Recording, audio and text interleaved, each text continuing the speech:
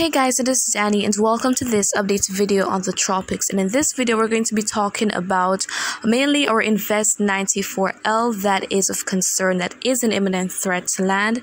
And we're also going to talk about Invest 93E, as well as our two systems over in the Eastern Pacific, which are Tropical Storm Kevin and Invest 93E. And so before I go into details,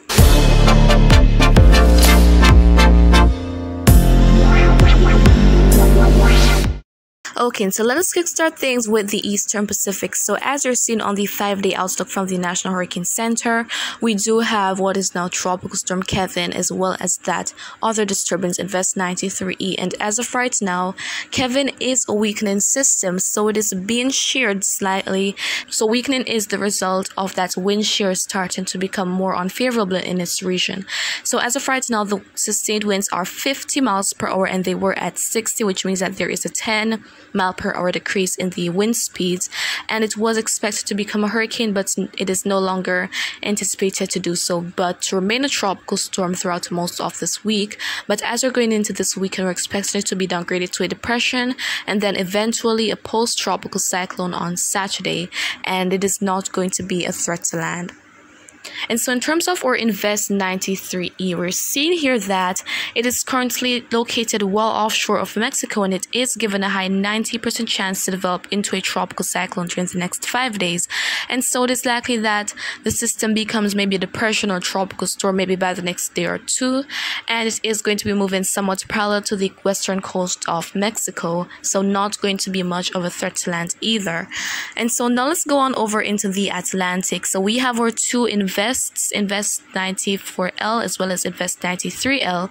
And so first let's talk about Invest 93L. And so we're seeing here that it is given a low 20% chance to develop. So the chance is on the decline for this system to potentially become a tropical cyclone. And the reason for that is because it is now entering an unfavorable environment. And so development of the system is not likely at this point as it moves westward. But if it is still in one piece and has some convection going on with it by the time it arrives at the Lesser Antilles, then it could bring some inclement weather conditions to those islands. But as of right now, tropical cyclone is not expected from this, and so don't breathe a sigh of relief if you're there, because there is an imminent threat, which is Invest 94L. So it is possible that 94L could become a depression maybe by tonight or so, and watches and warnings will likely be sent out by this evening or so. And so as of right now, it is given a 70% chance to develop into a tropical cyclone through both 48 hours and 5 days. And so where are areas that need to pay attention to this? So it is likely that tropical storm-like conditions that are like heavy rainfall, strong winds, and even some storm surge are possible in sections of the Lesser Antilles. I would say if you're in any of the islands, you have to keep an eye on this because it might affect your area, as well as the Virgin Islands and Puerto Rico. And so heavy rainfall that could trigger flooding is likely in mainly the Leeward Islands. So even though most of the Lesser Antilles will be affected, it is really the Leeward Islands that are going to be feeling the worst of the impact. So I implore you all to please take necessary precautions and stay safe. Ensure that you're not in a flood-prone area. Ensure that there are no large trees that could cause damage in the event of strong winds around your property. And also ensure that you have all your important files and documents in something that is safe and waterproof, because you don't want to risk losing anything. And so in terms of it on satellite view, we're seeing here that it is getting somewhat in shape. So it is approaching the Eastern Caribbean at this time. It is not very organized right now, but it is in a conducive environment to aid in its intensification. So we will definitely have to see what is the eventual outcome with it as time goes by. But as of right now, if you're in the Eastern Caribbean, you will likely be affected by 94L. And so if this becomes a named storm, it will acquire the name Fred, which is the next name to be used for this hurricane season. And so now let's go on and look at how favorable conditions are. And so looking at the wind shear map, the green mean favorable shear, the yellows mean neutral, and the reds mean unfavorable shear. So whenever you see a lot of those reds extending across any region, that is not a very good environment or very accommodative environment for tropical cyclones, because that is what rips up the thunderstorms and prevent them from intensifying much. But as of right now, 94L is in a region of favorable shear, and so it is likely that it is going to become a depression. I would say maybe even a weak tropical storm before it makes its way across the northern Caribbean. And so in terms of that as well, in terms of the potential track of it, so we're seeing here that we have quite a bit of available models, and so most are expecting that it's going to be crossing over into the northeastern Caribbean and then making its way over Hispaniola, Cuba, and potentially into the Gulf of Mexico.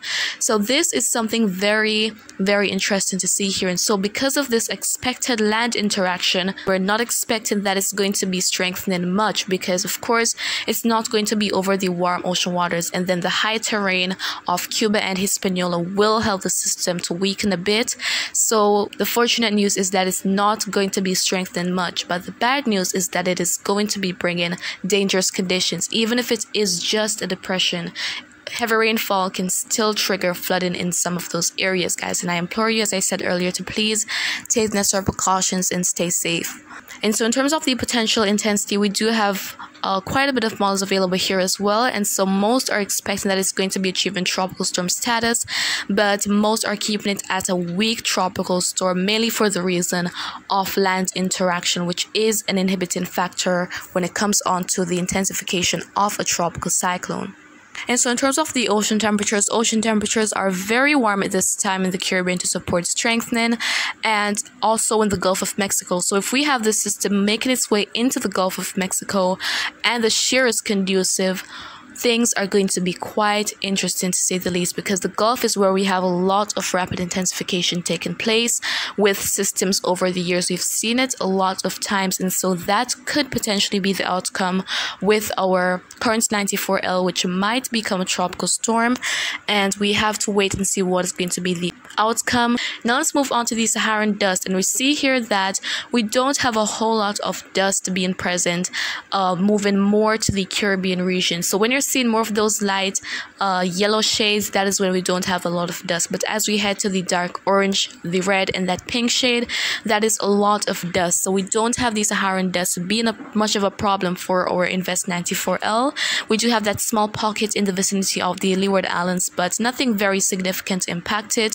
And the Gulf is looking very clear at this time, mainly clear in terms of the Saharan dust. So once we have all the favorable conditions in the Gulf of Mexico, when the system might move into it, then we have a problem here. We definitely have to watch this system. And so guys, this is not guaranteed to take place, so that is why we just have to keep watching the system, because anything can happen with it. And so I will keep you updated as time goes by. And so if you found this video to be quite informative, please give a thumbs up, and you can also share your thoughts in the comments or ask a question.